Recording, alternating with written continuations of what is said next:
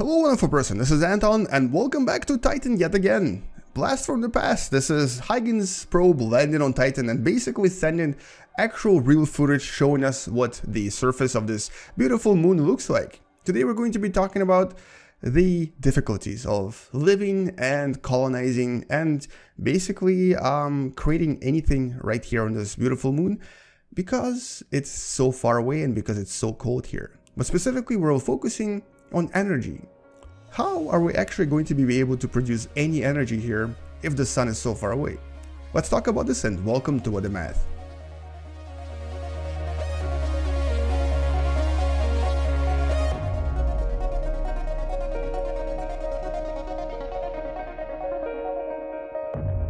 So Cassini actually was able to capture this incredible footage of never before seen far away world known as Titan. This is something that blew a lot of minds away, including my own, and created a lot of new sort of inspiration for exploring this world and possibly one day colonizing it.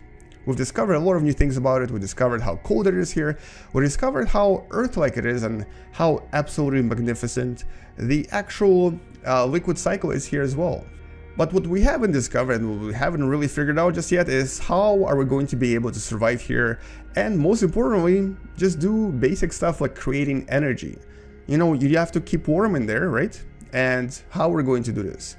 You may have seen my video about the solar panels that I made a few days ago, and in that video I mentioned that at this distance we are going to be receiving not a lot of sunlight. The reason a Cassini mission would use nuclear reactors because solar panels would not be actually very feasible to use here.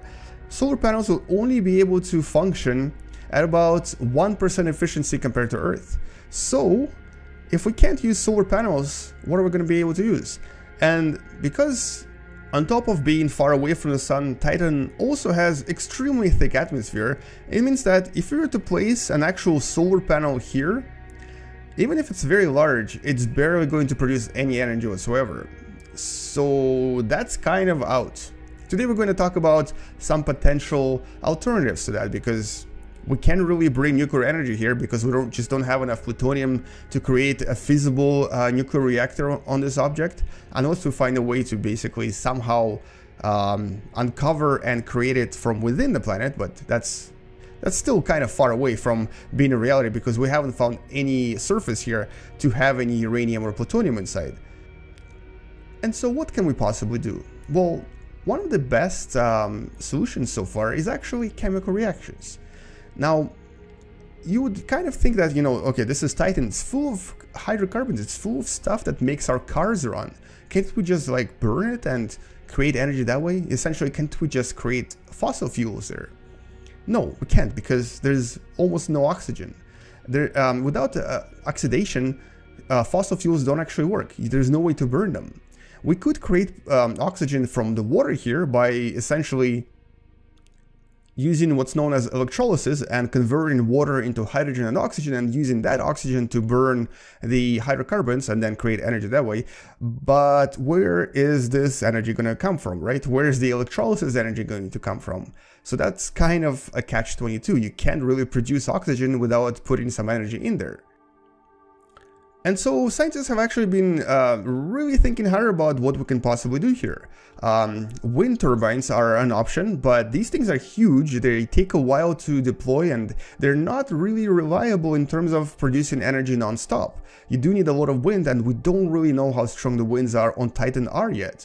A more feasible solution is to actually deploy turbines in the liquid oceans, hydrocarbon oceans that are here on Titan. So in other words, we could potentially use the tidal effects and essentially tides going up and down and produce energy that way, or we could create something equivalent to a hydroelectric dam that we have here on Earth, but basically using hydrocarbon liquids that would be stored in a kind of a pond, and then you would use gravity to try to create energy that way. Now, that would actually be quite a construction that would be very difficult to create without energy to begin with. So once again, we're stuck with that catch-22 of we need energy to create this first before we can create more energy. Now, geothermal plants are actually slightly more realistic to create because you could potentially bring up liquid water that would be used to spin the turbines from within the actual Titan itself. And we think that the layer underneath the ice might be even warmer than the surface of Titan, which would allow us to use the temperature gradient to create more energy. But that still needs to be investigated, so we don't really know how effective this would be. And this really leaves us with only one viable solution as of 2018. A chemical reaction that's known as hydrogenation of acetylene. Now, this reaction is used here on Earth, but not actually that much. And at the same time, we haven't really tested it in more extreme conditions. We have tested it in room temperature, but we don't know if it's going to work in super cold conditions on Titan. But in a nutshell, what this reaction does is it uses acetylene with excess of hydrogen that's pretty much everywhere on Titan, as is acetylene, and it produces other molecules, such as, for example, ethane and ethylene here, and this in itself produces energy, and this can be quite an effective way for us to produce a lot of energy on Titan if we actually figure out if it works in these conditions, because it's going to be like minus 180 degrees Celsius, and despite relatively comfortable pressures of 1.6 atmospheres, there's still quite a lot of other unpredictable environmental issues here. So we actually have to test this reaction in space and in those specific conditions before we can figure out if it actually even works. And so basically, that really leaves us with this one particular way of generating energy that seems to maybe work, but we're still not sure.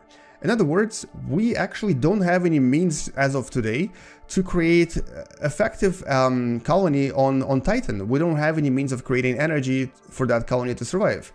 And although previously we would have solved this problem by basically bringing a lot of plutonium with us and sticking a bunch of these nuclear reactors into our initial colony while everything else is being made around it, today it's actually kind of impossible because we unfortunately do not have enough plutonium left anymore, as plutonium is generated during the creation of nuclear weapons, and because of the nuclear non-proliferation agreement, we're not allowed to make any more. So we're kind of stuck with maybe 3-4 maximum of these reactors that we can create, and that's about it until we figure out how to make more. And so that's kind of where we are right now. We do have the theoretical technology, we do have the potential, but we just don't have any physical and practical means of creating any of this, and thus colonizing Titan. And so pretty much most of the types of energy that we use here on Earth are not going to work on Titan. There's no oxidation reactions, there's no solar panels, and there's definitely not going to be any easy way for us to bring nuclear energy either.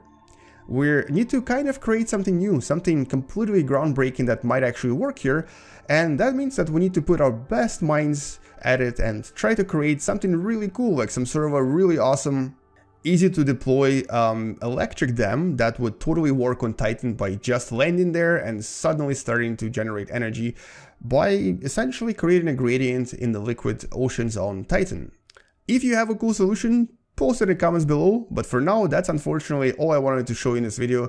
I wanted to explain to you how difficult it is actually to create energy here, and how this is still quite an unknown to us and quite a frontier to be conquered, because even though we do have the idea of what we could possibly do here, we don't have any means to actually create a feasible colony.